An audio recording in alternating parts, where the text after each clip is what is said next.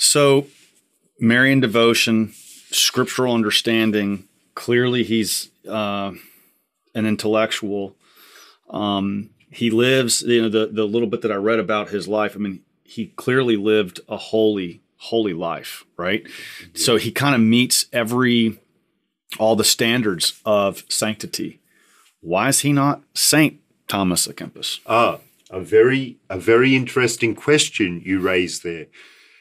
And one of the answers, which is traditionally given, which is a kind of semi-legendary answer, is that they found that his body had actually moved in his tomb.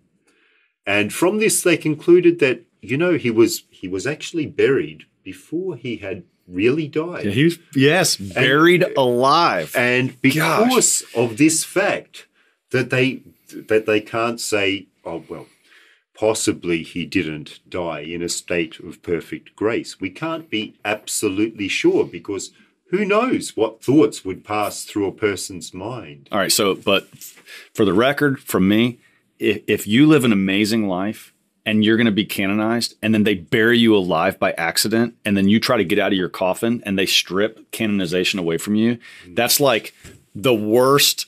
It's like pulling the rug out from somebody. All-time worst pulling the rug out from you. Well, it is. And it's like the poor guy. And in fact, Connor, in all fairness, that story didn't really come into circulation until much, much later. Really? Because I even heard there was claw marks on the inside of the coffin. I don't know if that's true, but man, I mean, if they buried me alive, I'd try to get out. I mean, that doesn't mean I shouldn't be canonized. Yeah. So in fact, that's that story. I'm not saying I should be canonized, just for the record. Well, I wouldn't rule it out. Me neither. Yeah. And in fact, of course, all people, all Christians are called to be saints, right? Because being a saint basically means being in heaven. Right. So, but no, that story is really apocryphal. Okay. It's a great story, but it's a great story. So why he wasn't canonized is in fact, it's important to bear in mind that a person is canonized not because they write wonderful books, but for a range of, for a complex range of other eventualities which may or may not be there. Mm-hmm.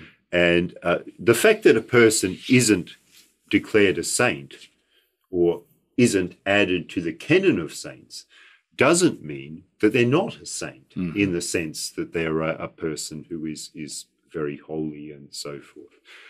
So the fact that we don't call him Saint Thomas À Kempis doesn't in any way detract from his undoubtable sanctity, from the fact that he is a saint. Yeah. Well, I think that's it's I don't know. I kind of wish he was, but if we can call him venerable or blessed, because the tradition does that, makes me feel a little better. It's a nice consolation prize, Indeed. Anyway.